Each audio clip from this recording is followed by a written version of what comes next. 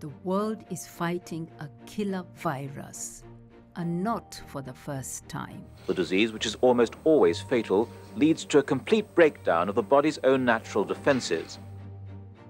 There are striking parallels between COVID-19 and another deadly pandemic, one that emerged 40 years ago, HIV. Both have caused millions of deaths. And in both cases, scientific breakthroughs have meant that for many, life could begin again. But not for all. This is a story about how corporate greed and political failure have prolonged both pandemics, and what we can do to stop it. The inequitable distribution of vaccines is not just a moral outrage. It's also economically and epidemiologically self-defeating.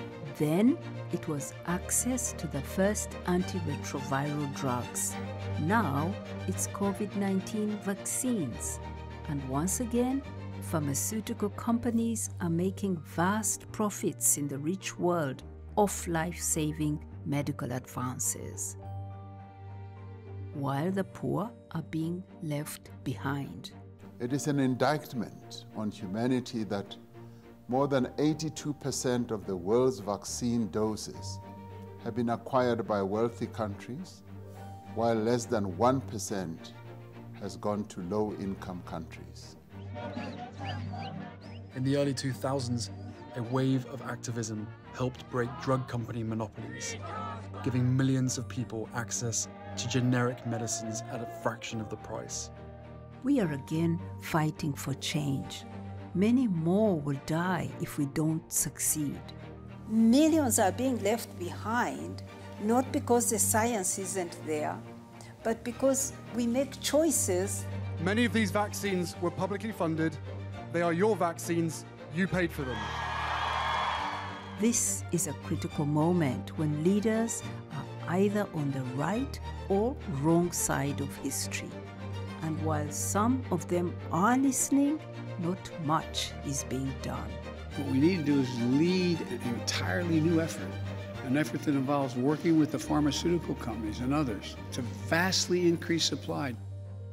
By ending vaccine monopolies and sharing technology, companies in the developing world can start producing COVID vaccines too. It's estimated that in Africa alone, up to 12 million people died needlessly in the time it took to make HIV treatment globally available.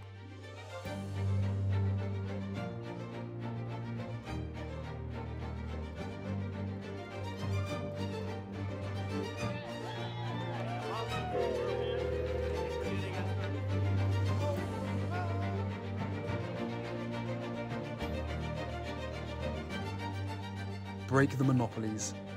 Share the know-how. Deliver a people's vaccine.